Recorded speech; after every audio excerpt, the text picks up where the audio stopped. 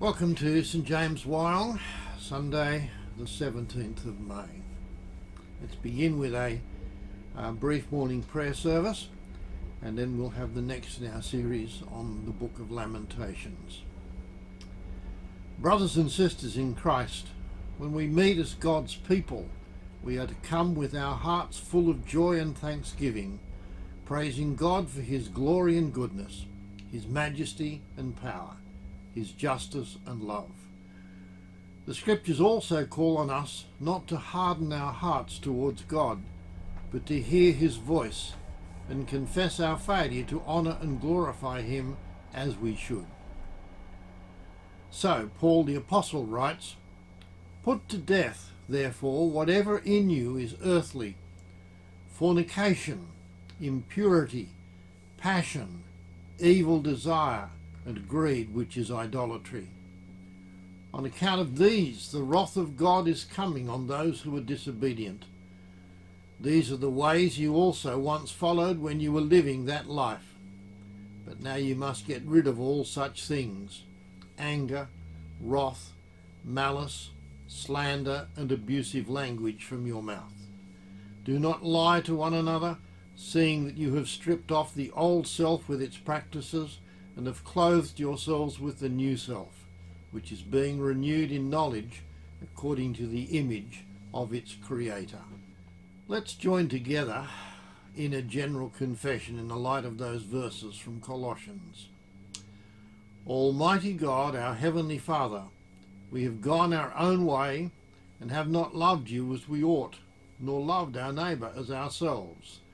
We have failed to do what we should have done, and we have done what we should not have done. We have broken your commands and justly deserve your condemnation. Father, we are truly sorry. For the sake of Jesus Christ, who died for us, forgive us all that is past. By your Spirit, turn our hearts to love you and to love our neighbour. Help us to live a godly and obedient life for your honour and glory, through Jesus Christ our Lord. Amen. The God and Father of our Lord Jesus Christ promises to pardon and forgive all who truly repent and sincerely believe his holy gospel. May God grant us true repentance and his Holy Spirit, so that, forgiven and cleansed from our sins, our lives may be holy, shielded by God's power until Christ comes. Amen. Thanks be to God. And let's join together. We praise you, O God. We acknowledge you to be the Lord. All creation worships you, the Father everlasting. To you all angels cry aloud with all the powers of heaven. Cherubim and seraphim ever sing in endless praise. Holy, holy, holy, Lord God of power and might, heaven and earth are full of your glory. The glorious company of apostles praise you. The goodly fellowship of prophets praise you. The noble army of martyrs praise you. Through all the world your holy church acclaims you. Father of majesty unbounded, your true and only Son, and the Holy Spirit, advocate and guide. You, Lord Christ, are the King of glory, the eternal Son of the Father. When you became man to set us free, you did not disdain the Virgin's womb. When you overcame the sting of death, you opened the kingdom of heaven to all believers. You are seated at God's right hand in glory. We believe that you will come to be our judge. Come then, Lord, and help your people, bought with the price of your own blood, and bring us with your saints to glory everlasting. And now let's pray. Be exalted, Lord, above the heavens. Let your glory cover the earth. Keep our nation under your care and guide us in justice and truth. Let your way be known by all people, your saving power among all nations. Send out your light and your truth, that we may tell of your saving works. Lord, hear our prayers, for we put our trust in you. The Lord's Prayer together. Our Father in heaven, hallowed be your name. Your kingdom come, your will be done on earth as in heaven. Give us today our daily bread. Forgive us our sins as we forgive those who sin against us. Lead us not into temptation, but deliver us from evil. For the kingdom, the power and the glory are yours, now and forever. Amen. Let us pray for God's people everywhere and for the needs and the peace of the world. Almighty God and Father, sustainer and saviour of your creation, hear our prayers for all people, especially for all Christians throughout the world. Sovereign Lord, direct and govern the leaders of the nations. Give them the will and the wisdom to resolve tension and conflict so that all people may live in harmony and peace. We pray especially for the leaders of our nation. Give wisdom, grace and integrity to the Queen of Australia, to the Prime Minister, to the Premier and to all members of Parliament. Strengthen all judges, magistrates and police to uphold justice and truth. Help our nation to share the resources you have given us so that people everywhere may enjoy with gratitude the fruits of your creation. Father, hear our prayer through Jesus Christ our Lord. We thank you, Lord of all, for the gifts of Christ our ascended King, for apostles, prophets, evangelists, pastors and teachers. Send out your light and truth through those who proclaim Christ. Fill with compassion and spiritual understanding the pastors of your church. May their lives and their teaching commend the truth of your word. Give your heavenly grace, Lord, to all your people, and especially to this congregation. Renew us and make us holy. Help us to live in the unity of our faith in the Lord Jesus Christ, enabling us to persevere together in the hope of glory, living in peace with one another. Father, hear our prayer through Jesus Christ our Lord. We commend to your fatherly care, merciful God, all those who in this passing world are in any kind of trouble, sorrow, sickness, anxiety or need. And in a few moments of silence we name those who are known to us. Give them patience and confidence in your goodness, and in your mercy provide their every need. Father, hear our prayer through Jesus Christ our Lord. We praise your name for all your servants in whose life and death Christ has been honoured. Grant that, encouraged by their witness, we may run the race that is set before us, and with them share the fullness of joy at your right hand, through Christ, who is the pioneer and perfecter of faith. Amen. And let's pray for God's protection. Lord, our heavenly Father, almighty and everlasting God, you have safely brought us to this day. Defend us with your mighty power, and grant that today we may not fall into sin or run into any kind of danger, but lead and govern us in all things, that we may do what is right in your sight, through Jesus Christ our Lord. Amen. And now we're going to have our two Bible readings, Psalm 88 and Lamentations 3. The first reading, Psalm 88. Lord, you are the God who saves me. Day and night I cry out to you. May my prayer come before you. Turn your ear to my cry. I am overwhelmed with troubles, and my life draws near to death. I am counted amongst those who go down to the pit. I am like one without strength. I am set apart with the dead, like the slain who lie in the grave, whom you remember no more, who are cut off from your care. You have put me in the lowest pit, in the darkest depths. Your wrath lies heavily on me. You have overwhelmed me with all your waves. You have taken from me my closest friends, and have made me repulsive to them. I am confined and cannot escape. My eyes are dim with grief. I call to you, Lord, every day. I spread out my hands to you. Do you show your wonders to the dead?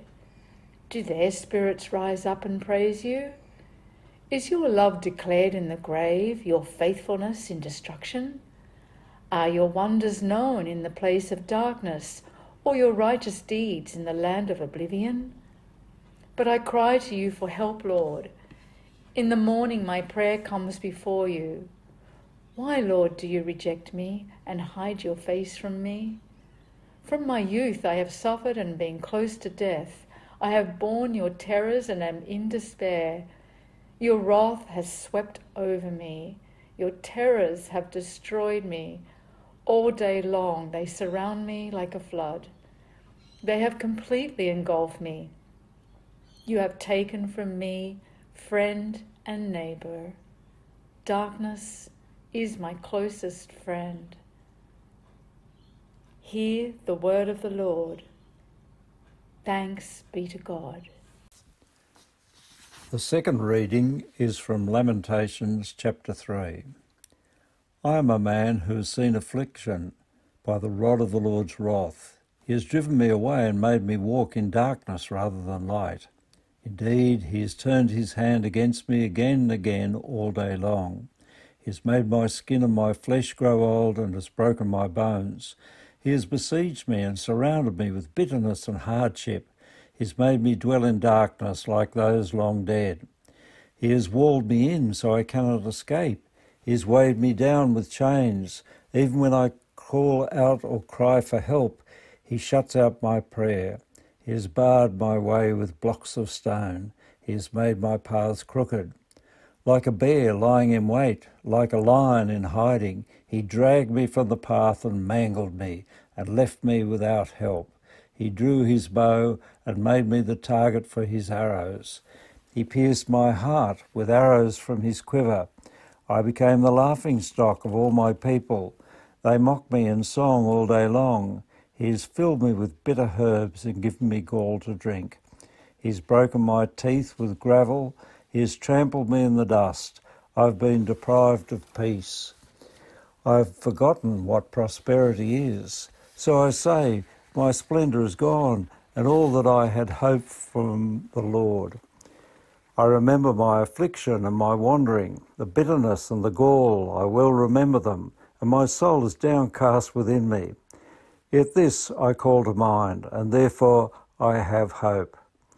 Because of the Lord's great love we are not consumed, for his compassions never fail. They are new every morning. Great is your faithfulness. I say to myself, the Lord is my portion, therefore I will wait for him. The Lord is good to those whose hope is in him. To the one who seeks him, it is good to wait quietly for the salvation of the Lord. It is good for a man to bear the yoke while he is young. Let him sit alone in silence, for the Lord has laid it on him. Let him bury his face in the dust. There may yet be hope. Let him offer his cheek to the one who would strike him, and let him be filled with the disgrace. For no one is cast off by the Lord forever. Though he brings grief, he will show compassion. So great is his unfailing love. For he does not willingly bring affliction or grief to anyone. To crush underfoot all prisoners in the land, to deny people their rights before the Most High, to deprive them of justice. Would not the Lord see such things? Who can speak and have it happen if the Lord has not decreed it? Is it not from the mouth of the Most High that both calamities and good things come? Why should the living complain when punished for their sins? Let us examine our ways and test them, and let us return to the Lord. Let us lift up our hearts and our hands to God in heaven and say, we have sinned and rebelled, and you have not forgiven. You have covered yourself with anger and pursued us. You have slain without pity. You have covered yourself with a cloud so that no prayer can get through. You have made us scum and refuse among the nations. All our enemies have opened their mouths wide against us. We have suffered terror and pitfalls, ruin and destruction. Streams of tears flow from my eyes because my people are destroyed. My eyes will flow unceasingly without relief until the Lord looks down from heaven and sees. What I see brings grief to my soul because of all the women of my city. Those who are my enemies without cause hunted me like a bird. They tried to end my life in a pit and threw stones at me. The waters closed over my head, and I thought I was about to perish. I called on your name, Lord, from the depths of the pit. You heard my plea. Do not close your ears to my cry for relief.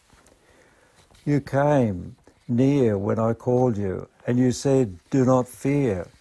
You, Lord, took up my case. You redeemed my life. Lord, you have seen the wrong done to me. Uphold my cause. You've seen the depth of their vengeance, all their plots against me. Lord, you have heard their insults, all their plots against me. What my enemies whisper and mutter against me all day long. Look at them, sitting or standing, they mock me in their songs. Pay them back what they deserve, Lord, for what their hands have done. Put a veil over their hearts, and may your curse be on them. Pursue them in anger and destroy them, for under the heavens of the Lord. For the word of the Lord, thanks be to God. Well, let's look at Lamentations chapter 3. We won't look at every verse of the 66 verses, I can promise you, but we will look at what they say in general. I've called it Hope in Adversity. I got confused the other day. My wife is cleaning out her study and she was throwing out old maths textbooks. I'm confused. Life in Jesus' time was very different to life in our day. But in Jesus' time, II plus II equaled IV. Really doesn't matter what point of history, or what country, or even whether you time travel into the future. 2 plus 2 will still equal 4. How on earth can you have an old mathematics book? And in fact, if I told you 2 plus 2 equals 5, we wouldn't have a discussion. You would think I was an idiot and you just walk away. History is much more interesting. We can agree to disagree and argue for hours and get nowhere. Sometimes I wish language was as precise as mathematics. Take the word hope. Hope in adversity, I've called this sermon. I hope it doesn't rain tomorrow, because we've got a picnic or something like that. Now, it's what I'd like, but I have absolutely no control over it, and I have absolutely no assurance of what's going to happen. Even the Weather Bureau haven't got any idea. According to them, it was supposed to be raining so heavy at the moment that the rain on the tin roof would mean we couldn't record this. I hope the meal I'm cooking tonight turns out okay. Now, I have a little bit of control over that, but of course things can go wrong and there's no assurance of it. I hope that the train is on time. Well, of course, that's often a false hope, certainly something we have no control over. According to the dictionary, hope is the feeling that what is wanted can be had, or that events will turn out for the best, probably. There's certainly no assurance in it. When Christians use the word hope, it's different. It's a sure and certain hope. It's in fact a certainty. It's based on faith. The writer of the Hebrews says in Hebrews 11:1, now faith is confidence in what we hope for and assurance about what we do not see. A sure and certain hope. We'll come back to that at the end. In Lamentations chapter 3, there are 3 sections. The Lord's love and mercy to us is unending, verses 1 to 24. The Lord's goodness and control of our lives is reassuring, verses 25 to 39. And the Lord's forgiveness and answers to our prayers are encouraging, verses 40 to 66. So let's look at verses 1 to 24. The Lord's love and mercy to us is unending. The chapter begins with these words. I am the man who has seen affliction by the rod of the Lord's wrath. He has driven me away and made me walk in darkness rather than light. Indeed, he has turned his hand against me again and again, all day long. Jeremiah tells us that he is suffering because of God's wrath, because of God's anger. We talked about that last week. But the important thing to notice about these verses is that Jeremiah sees it as being personal. Now, we always find it easy to blame someone else. I mean, I'm the way I am because of my parents, and it's easy to blame them because they've been dead for a long time. Or I'm the way I am because I don't have any money. Or because I live in a suburb that's really not very good. Or, of course, I'm not to blame because it's society. It's a mess. It's sinful. And I'm being punished because of all the heathen out there. Now, that wasn't Jeremiah's point of view. Jeremiah has been faithful when others haven't. But he doesn't blame them. He accepts it personally. You see, he may not be as bad as some of the others, but he is not blameless. There are no first and second class sins. Comparisons with others don't matter. We are sinful and we deserve God's anger. And then verse 7, he has walled me in so I cannot escape. He has weighed me down with chains. Even when I call out or cry for help, he shuts out my prayer. He has barred my way with blocks of stone. He has made my paths crooked.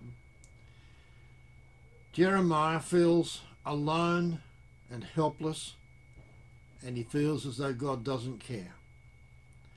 Today, many feel exactly the same. It's been interesting to note this week that there is a new National Assistant Health Director set up just for mental health, because people are concerned about the sense of loneliness, the sense of helplessness that so many have. And we've all, of course, had that feeling that God isn't listening, that our prayers are only getting up to the ceiling and going no further. Jeremiah goes on, verse 19, I remember my affliction and my wandering, the bitterness and the gall. I well remember them, and my soul is downcast within me. Yet this I call to mind, and therefore I have hope. You see, Jeremiah thinks back on his life. It hasn't been an easy life. He has had affliction.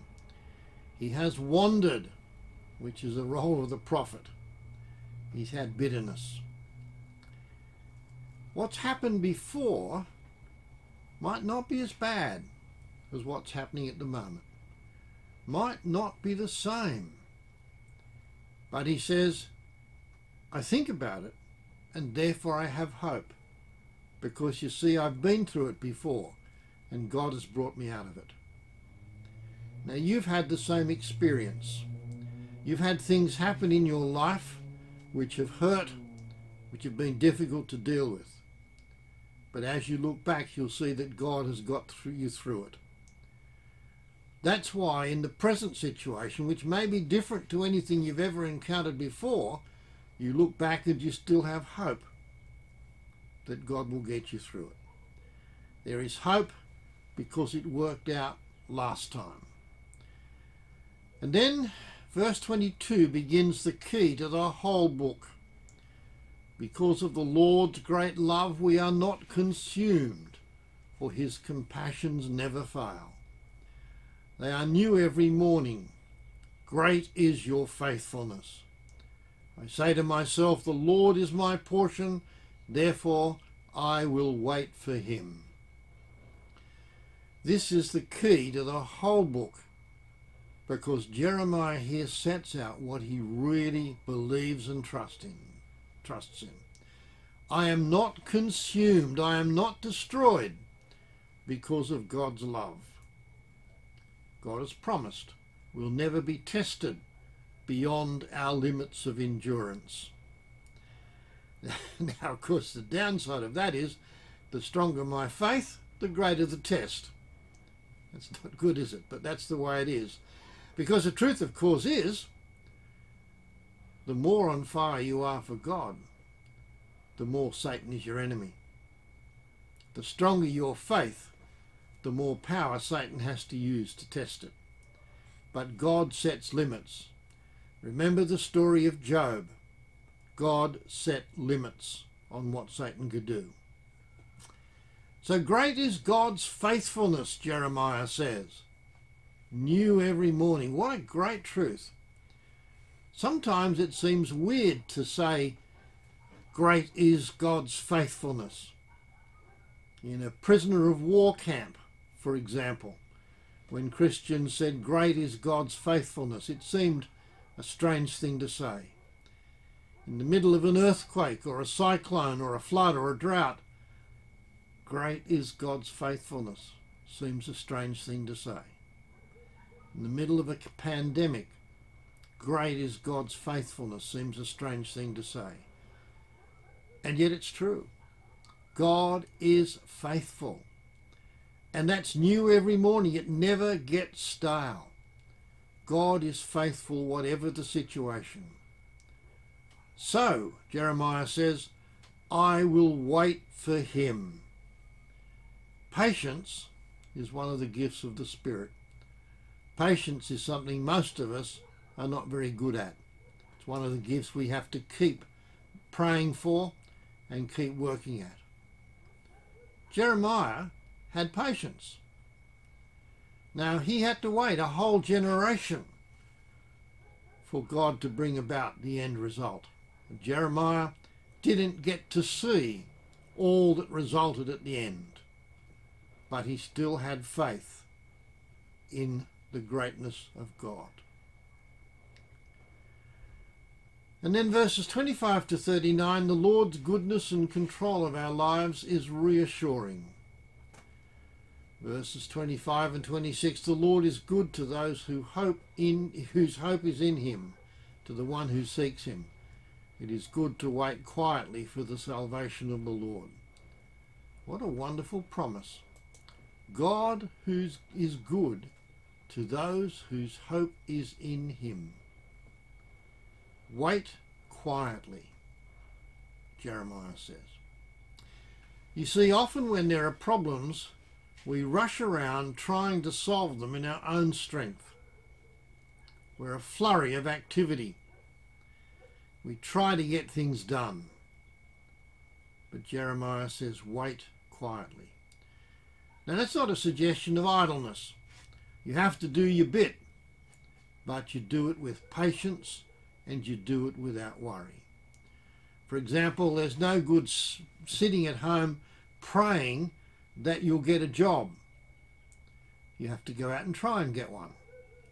But you do it quietly with trust in the God of your hope. And then verse 31, for no one is cast off by the Lord forever. Though he brings grief, he will show compassion. So great is his unfailing love. For he does not willingly bring affliction or grief to anyone. It's not forever. There is an end. It's guaranteed. And although he might bring grief, he has compassion. His love is unfailing. In his anger, as he deals with sin, he still has compassion. He still has mercy. He still has love. Would not the Lord see such things, the prophet asks? God is not blind. He knows what's happening. Sometimes we wonder. Remember the prophet Habakkuk? God, why don't you act? You're not doing anything. I keep asking you and nothing happens. And you'll remember, of course, when God did answer, it wasn't quite the answer Habakkuk wanted. Now we can feel the same. Why isn't God doing something? But God sees everything and he knows what we're going through. So verse 37, who can speak and have it happen if the Lord has not decreed it? Is it not from the mouth of the Most High that both calamities and good things come? Why should the living complain when punished for their sins? Great truth. Nothing happens without God making it happen. God controls both the good and the bad. This is not a world which is sailing along out of control. It is a world that is within God's control. We don't understand why he does things, but he is in control.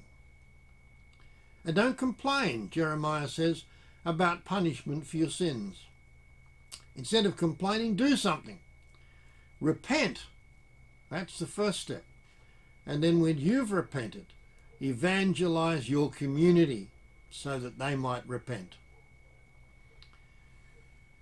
And then the third section, verses 40 to 66, the Lord's forgiveness and answers to our prayers are encouraging. Verse 40, let us examine our ways and test them, and let us return to the Lord. Let us lift up our hearts and our hands to God in heaven and say, we have sinned and rebelled, and you have not forgiven. Self-examination leads to repentance. There is a time for us to stop and look at how God sees us. The Word of God, we're told, is a mirror. It's a strange sort of mirror, though. When we look into it, we don't see a reflection of ourselves, but we see ourselves as God sees us. Lift up your hands, he says. That means prayer. For the Jew prayed, standing with hands lifted. Tell God that you repent. It might seem you have not been forgiven. It might seem you are still being punished. It might seem that God has not kept his word, but he has. I called on your name, verse 55, from the depths of the pit, and you heard my plea. Do not close your ears to my cry for relief. You came near when I called you, and you said, do not fear. You, Lord, took up my case. You redeemed my life. Lord, you have seen the wrong done to me. Uphold my cause.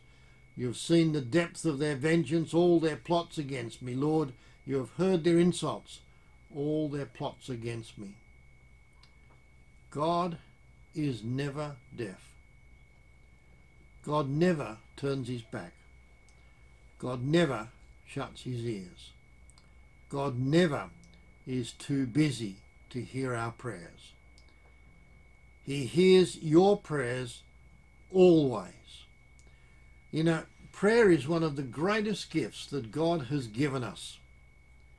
Prayer is an opportunity to share with God everything you feel, knowing that God is listening and understanding. And that's why the chapter finishes with a statement that seems unchristian, but is in fact realistic. Pay them back what they deserve, Lord, for what their hands have done. Put a veil over their hearts, and may your curse be on them. Pursue them in anger and destroy them from under the heavens of the Lord. I once had a book that I really enjoyed, very unchristian. It was called Don't Get Mad, Get Even. Now, we may feel this way. Retribution feels good. So let's put this into its context. Let's get it clear. You see, it may seem unchristian, but we are called on to ask God for whatever we want, to tell him how we feel. It may make us feel better. But God doesn't say you have to pray prayers that are theologically correct. If that's how you feel, pray it. But note this, we are asking God to deal with those who persecute. It's not in our hands. God does bring his judgment on those who oppose him. It's not our role to do it. So this chapter has been about hope in a time of adversity, a hope that we can have in our current adversity. And it all is based on faith. Now, faith is confidence in what we hope for and assurance about what we do not see, the writer of the Hebrews says. He also says we have this hope as an anchor for the soul, firm and secure. It enters the inner sanctuary behind the curtain at 6:19.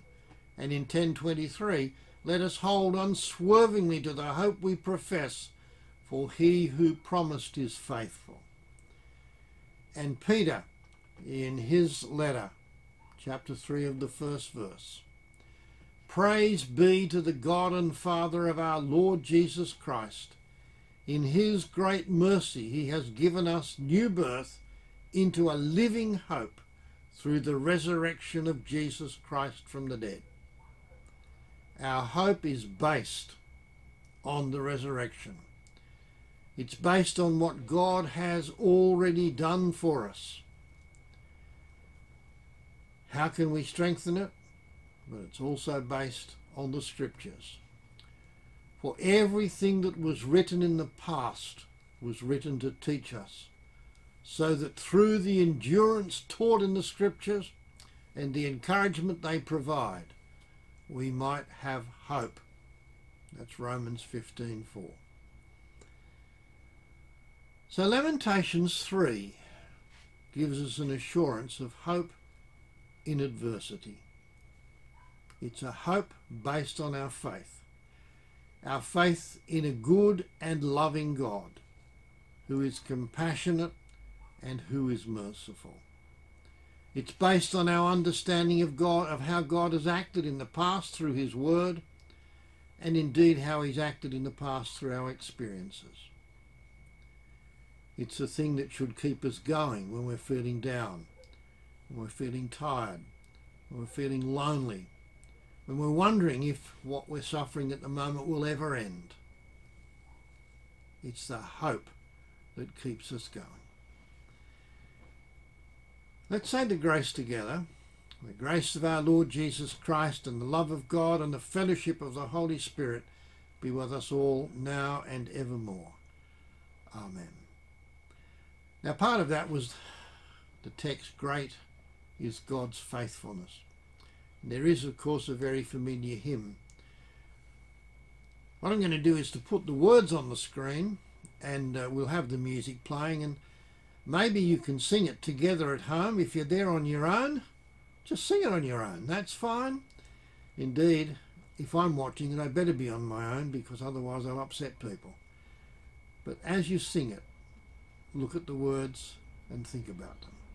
Great is thy faithfulness, O God my Father.